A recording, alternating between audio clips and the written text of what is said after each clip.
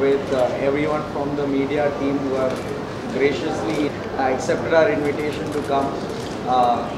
We have given an array of food and drinks from all across. We have a very global cuisine.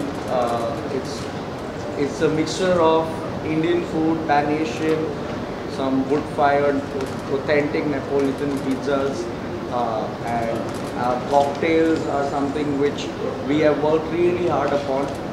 There are a lot of different concoctions which we have tried, and we say that we probably have the best cocktails in the city. But the menu is not restricted to any cuisine in particular. As you know, this is an all-day restaurant which beautifully turns into a high-energy bar in the night. And when we say that, it means we are not leaving no stone unturned.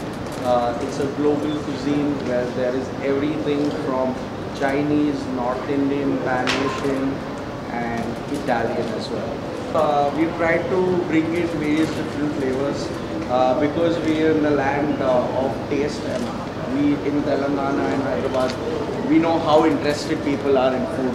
Food is the most important thing. So we have brought in various different flavors.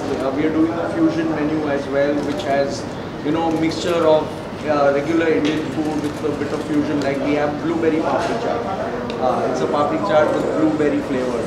And then we have a lot of other things like the regular authentic stuff, but then rich in flavor and with our own twist.